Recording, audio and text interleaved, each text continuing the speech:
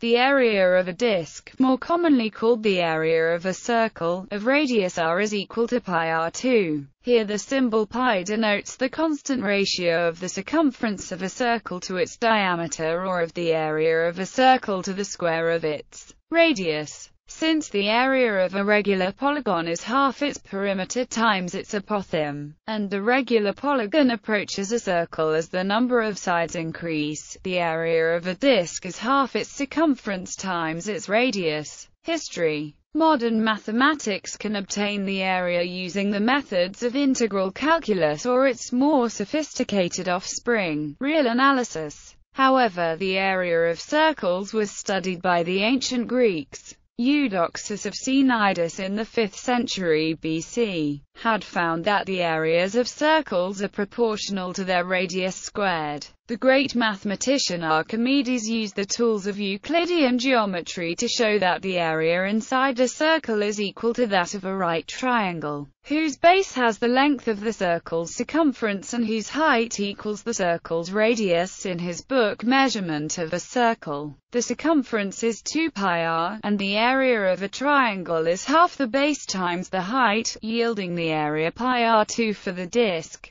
Prior to Archimedes, Hippocrates of Chios was the first to show that the area of a disk is proportional to the square of its diameter, as part of his Quadrature of the Lune of Hippocrates, but did not identify the constant of proportionality. Using polygons, the area of a regular polygon is half its perimeter times the apothem. As the number of sides of the regular polygon increases, the polygon tends to a circle, and the apothem tends to the radius. This suggests that the area of a circle is half its circumference times the radius. Archimedes Is Proof. Following Archimedes, compare a circle to a right triangle whose base has the length of the circle's circumference and whose height equals the circle's radius. If the area of the circle is not equal to that of the triangle, then it must be either greater or less. We eliminate each of these by contradiction, leaving equality as the only possibility.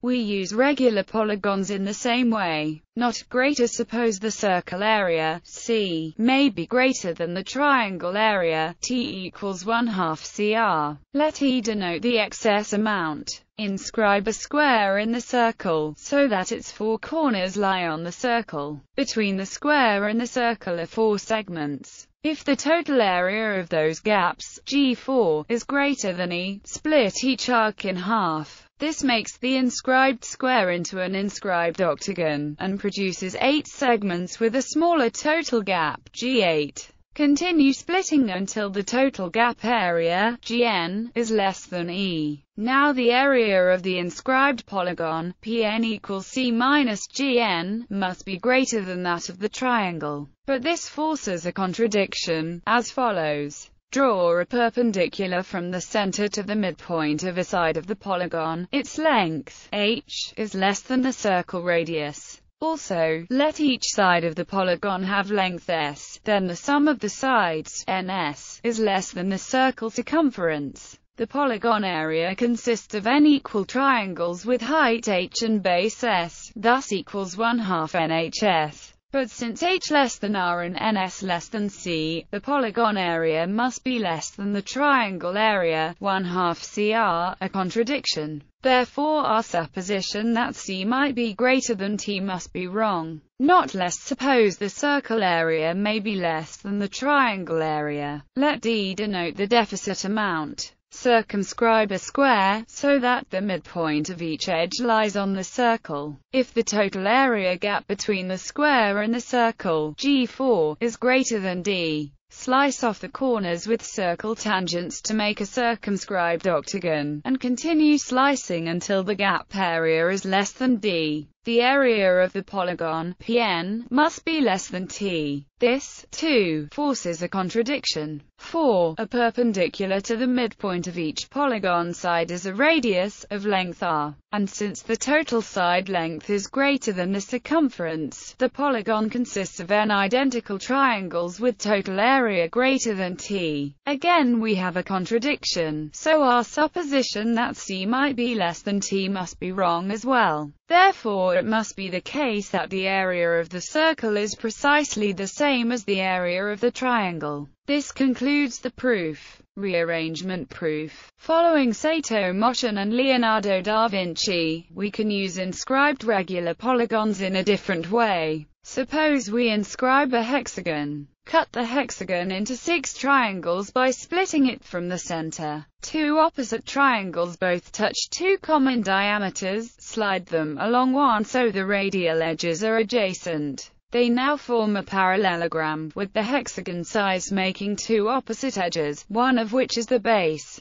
2 radial edges form slanted sides, and the height is h. In fact, we can assemble all the triangles into one big parallelogram by putting successive pairs next to each other. The same is true if we increase to 8 sides and so on. For a polygon with 2 n sides, the parallelogram will have a base of length x, and a height h. As the number of sides increases, the length of the parallelogram base approaches half the circle circumference, and its height approaches the circle radius. In the limit, the parallelogram becomes a rectangle with width πr and height r. Onion proof. Using calculus, we can sum the area incrementally, partitioning the disk into thin concentric rings like the layers of an onion. This is the method of shell integration in 2 dimensions. For an infinitesimally thin ring of the onion, of radius t, the accumulated area is 2 pi t dt. The circumferential length of the ring times its infinitesimal width. This gives an elementary integral for a disk of radius r. It is rigorously justified by the multivariate substitution rule in polar coordinates. Namely, the area is given by a double integral of the constant function 1 over the circle itself. If C denotes the circle, then the double integral can be computed in polar coordinates as follows, which is the same result as obtained above. Triangle proof. Similar to the onion proof outlined above, we could exploit calculus in a different way in order to arrive at the formula for the area of a circle. In this case, we imagine dividing up a circle into triangles, each with the height equal to the circle's radius and a base that is infinitesimally small. The area of each of these triangles is equal to 1/2 r** do. By summing up all of the areas of these triangles, we arrive at the formula for the circle's area. It too can be justified by a double integral of the constant function 1 over the circle by reversing the order of integration and using a change of variables in the above iterated integral. Making the substitution converts the integral to which is the same as the above result. Semicircle proof. Note that the area of a semicircle with radius r can be computed by the integral. By trigonometric substitution, we substitute using the trigonometric identity. We can rewrite this as, therefore, the area of a circle with radius r is equal to fast approximation. The calculations Archimedes used to approximate the area numerically were laborious, and he stopped with a polygon of 96 sides. A faster method uses ideas of Willebrord-Snell, further developed by Christian Huygens, described in Gerritsen and Verdandween. Archimedes' doubling method. Given a circle, let Un be the perimeter of an inscribed regular n-gon, and let Un be the perimeter of a circumscribed regular n-gon. Then n and Un are lower and upper bounds for the circumference of the circle that become sharper and sharper as n increases, and their average 2 is an especially good approximation to the circumference. To compute Un and Un for large n, Archimedes derived the following doubling formulae.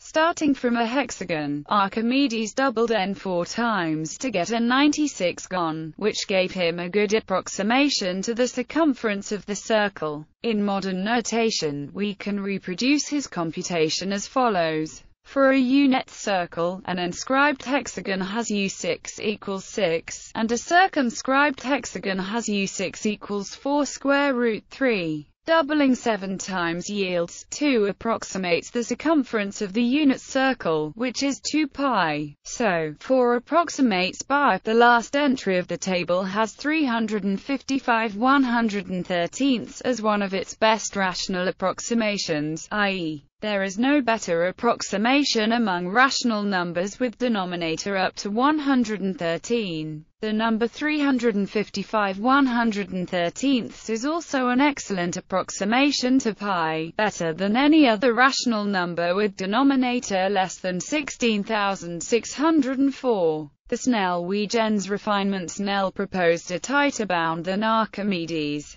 This for n equals 48 gives a better approximation than Archimedes' method for n equals 768. Derivation of Archimedes' doubling formulae. Let one side of an inscribed regular n-gon have length Sn and touch the circle at points A and B. Let A be the point opposite A on the circle, so that AA is a diameter, and AAB is an inscribed triangle on a diameter. By Thales' theorem, this is a right triangle with right angle at B. Let the length of AB be Cn, which we call the complement of Sn, thus Cn2 plus Sn2 equals 2. Let C bisect the arc from A to B, and let C be the point opposite C on the circle. Thus the length of CA is S2n, the length of CA is C2n, and CCA is itself a right triangle on diameter C.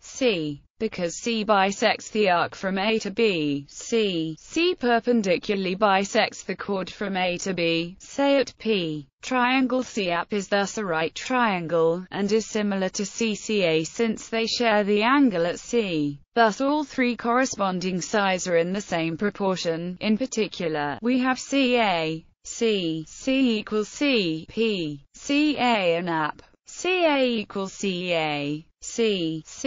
The center of the circle, O, bisects AA, so we also have triangle AP similar to AAB, with up half the length of AB. In terms of side lengths, this gives us in the first equation CP is CO plus OP, length R plus 1/2 Cn, and C is the diameter, 2r. For a unit circle we have the famous doubling equation of Ludolf van Soilen. If we now circumscribe a regular n-gon, with side A, B, parallel to AB, then OAB and OAB are similar triangles, with AB equals OC. OP. Call the circumscribed side Sn, then this is Sn. Sn equals 1/2 Cn. Thus we obtain call the inscribed perimeter n equals nsn, and the circumscribed perimeter n equals nsn. Then combining equations, we have so that this gives a geometric mean equation. We can also deduce or this gives a harmonic mean equation.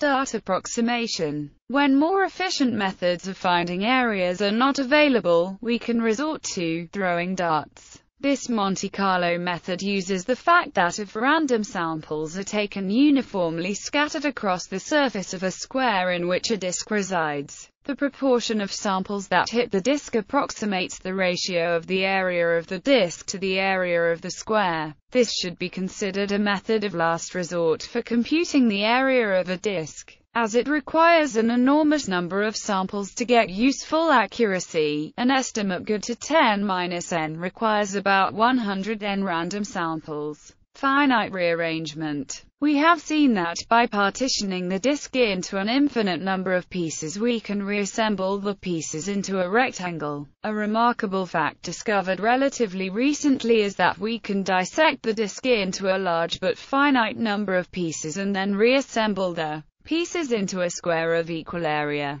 This is called Tarski's circle squaring problem. The nature of Lachkovich's proof is such that it proves the existence of such a partition but does not exhibit any particular partition. Generalizations. We can stretch a disk to form an ellipse. Because this stretch is a linear transformation of the plane, it has a distortion factor which will change the area but preserve ratios of areas. This observation can be used to compute the area of an arbitrary ellipse from the area of a unit circle. Consider the unit circle circumscribed by a square of side length 2. The transformation sends the circle to an ellipse by stretching or shrinking the horizontal and vertical diameters to the major and minor axes of the ellipse. The square gets sent to a rectangle circumscribing the ellipse. The ratio of the area of the circle to the square is pi 4, which means the ratio of the ellipse to the rectangle is also pi 4. Suppose A and B are the lengths of the major and minor axes of the ellipse.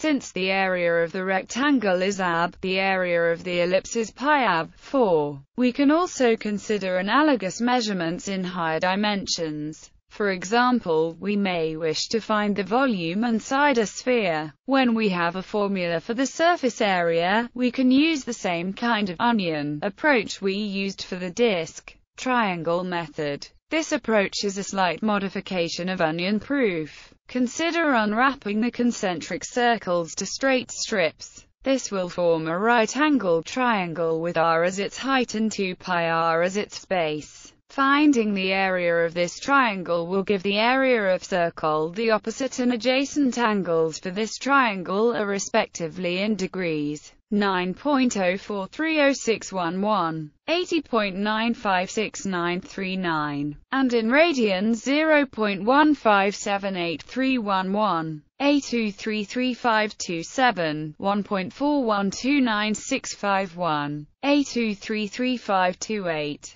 Bibliography. Archimedes, Measurement of a Circle, int L. Heath, The Works of Archimedes, Dover, pp. 91-93, ISBN 9780486-42084-4. Check date values in. Date equals. Beckman, Peter, A History of Pi, St. Martin's Griffin, ISBN 9780312-38185-1. Gerrit Sen, J. Verdendween. Chapter 8. Polygons and Polyhedra, in H. Benker, Bartman, Flat, Conley, H. Gould, Fundamentals of Mathematics, Volume 2. Geometry, MIT Press, pp. 243-250, ISBN 9780262-52094-2.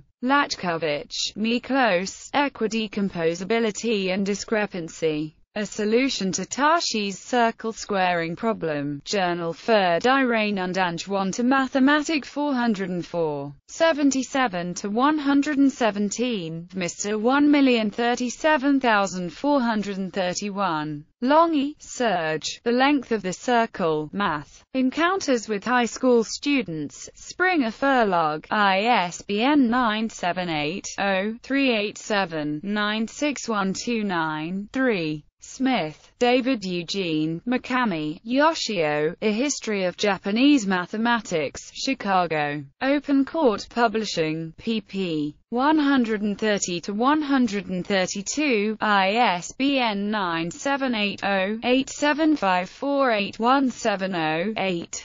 Thijsse, M. Computational Physics, Cambridge University Press. 273, ISBN 978-0-521-57588-1.